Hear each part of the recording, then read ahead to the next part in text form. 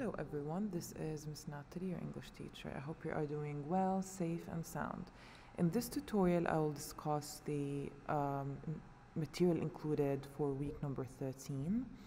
So let's start with the first day, which is the 31st of March. On this day, we are going to start with the analysis of the close read in reference to chapter number 4 of the novella The Pearl. On this page, you are going to find a news article or study guide that will aid your understanding of the novella, along with the explanatory overview that is always there on the BC. In addition to the tutorials, in this block, in the interactive activity number 1, you're going to find, if you click on the page, it's going to download the document of the close read. And of course, the quote analysis.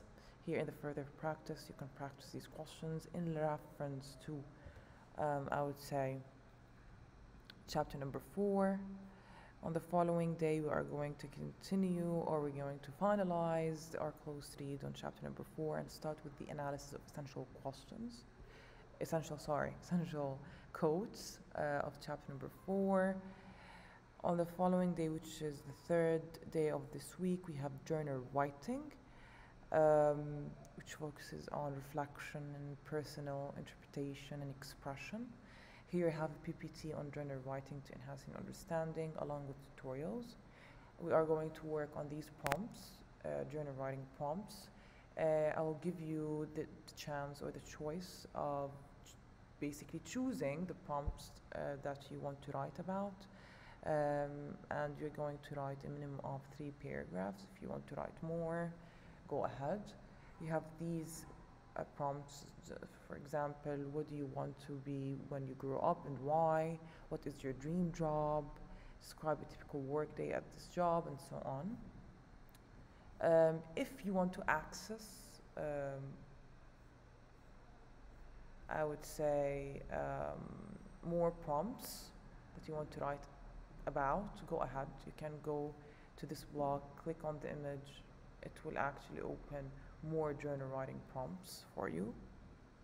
On the following day, we are going to continue or finalize the essential quotes in reference to chapter number 4. And on the last day of this week, we are going to write a reflection and build connections. Basically, the class will be about photo analysis.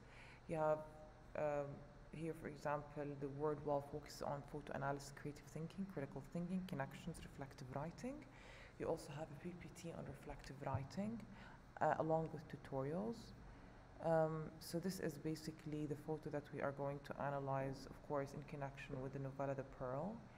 I did lay for you all the themes that are included in the novella, just like community, good versus evil, race, tradition and oppression, value and wealth, and nature. And I'm going to be asking you to write one long paragraph which explains the themes and the symbols of the novella The Pearl through analyzing the elements of this picture. Okay? That is it. Thank you so much for listening, and have a nice day.